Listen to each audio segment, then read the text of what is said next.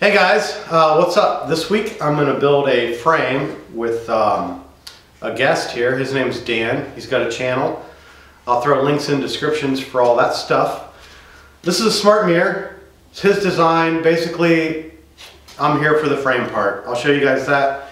And then he's going to take it over on his channel and show you the internals. So the biggest challenge on this was to build the frame without using a lot of trim.